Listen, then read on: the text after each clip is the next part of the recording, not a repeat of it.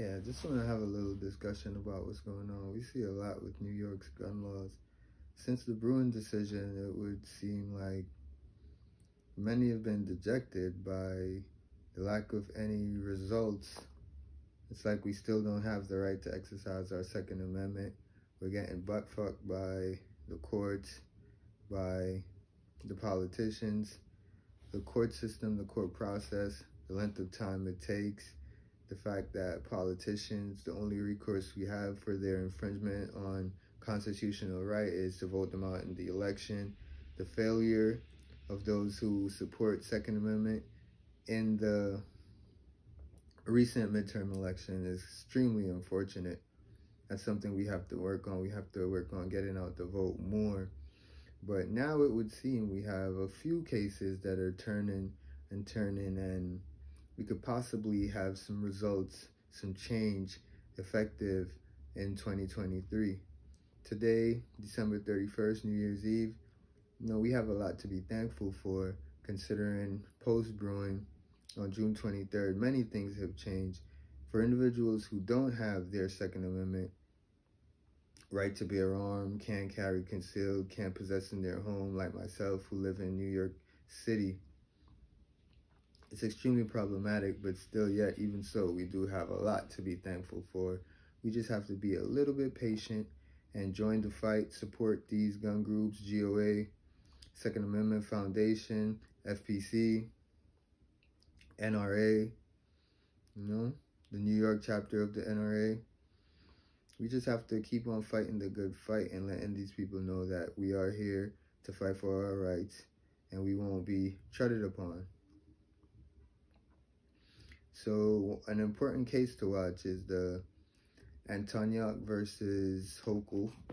In that case, we had Judge Suddaby already made a decision for the preliminary injunction to enjoin New York on many facets of the CCIA. Specifically, the one I'm watching is the good moral character. What else was there? The good moral character, some of the sensitive locations. Many aspects of the CCIA were challenged. The social media clause, yes. What else? The training requirement. Many of these. I doubt the training requirement was enjoined though, but many other facets of the law were enjoined. And the Second Circuit, unsurprisingly, ran right in and put the hold on the enjoinment, so it did not go into effect. After Judge Suddaby gave about 180-something page response as to why New York's laws were unconstitutional, the Second Circuit came right in and stopped the enjoinment, put a stay on the enjoinment from going into effect with little more than a few sentences, no explanation whatsoever. But after waiting for a few weeks, we see the plaintiff and their attorneys petitioned the Supreme Court to have a look at the Second Circuit's actions to see if they overstepped their bounds, and to understanding that what New York is doing is unconstitutional as defined by BRUEN and Heller and McDonald and other cases previously, but yet they're still taking these steps, and the Second Circuit seemingly are allowing them. We have now Justice Sotomayor taking a look at this issue, even though she isn't on our side. She's taking a look at the issue, and it would seem she has to take a fair look at the issue, because if she does not, those who had seeked the petition from SCOTUS have the right to petition another one of the justice on the Supreme Court, specifically, most likely, you know who. But yeah, so that's just something we're out watching for. Can't wait. There should be a decision coming shortly.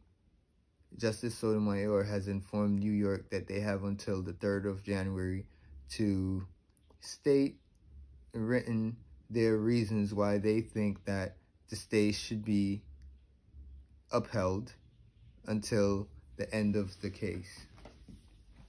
So that's definitely something we look forward to. We look forward to reviewing what New York write, what direction they take to defend what they know is clearly unconstitutional.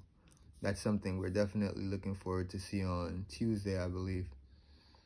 And after that, to see what direction SCOTUS go in if they take this instance to put their foot down and let the courts and politicians and the citizenry fully aware that they are here to defend the Second Amendment right. It is not a second-class right, as Justice Thomas has stated. And that it's not going to be like previously where Second Amendment cases were not taken up for years on years on years. We're going to see now if the SCOTUS is truly willing to step in and defend the decision that they have upheld in the BRUEN decision on June 23rd, 2022. Yeah, thank you very much. Stay tuned. Please like, share, and subscribe if you're interested in more Second Amendment content. Thank you very much, and have a happy New Year.